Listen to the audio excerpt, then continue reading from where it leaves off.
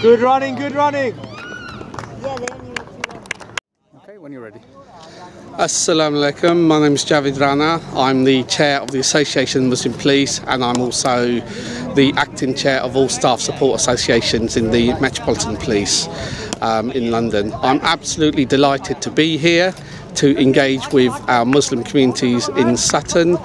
For me, it's really important to be here because in order for the police to effectively police the communities we serve, we need to become part of that community.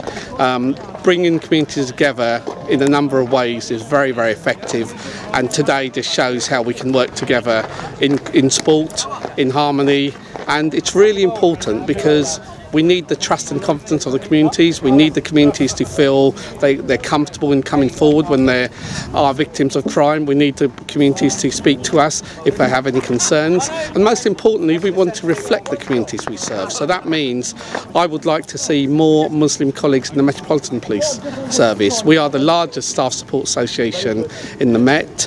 And actually anywhere in any police service in the country. We have prayer rooms, we have faith rooms. I deal with supporting our colleagues. I deal with making sure that hate crimes dealt with effectively, and make sure that there's equality and our colleagues are treated fairly in the police. That's what I want as a Muslim myself. I think it's a fantastic career, and I'd love for more Muslims to join the police.